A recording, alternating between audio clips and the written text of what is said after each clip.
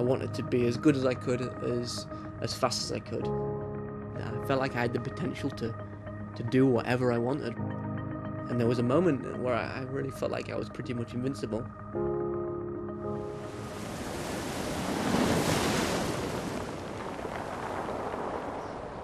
The wall is so impressive when you see for the first time.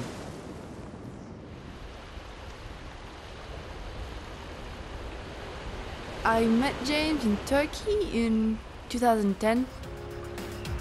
An E12 slab must be so hard. Pretty much one of the hardest slabs ever climbed.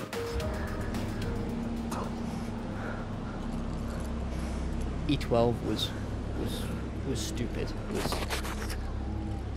Was probably one of the most stupid decisions I made in climbing.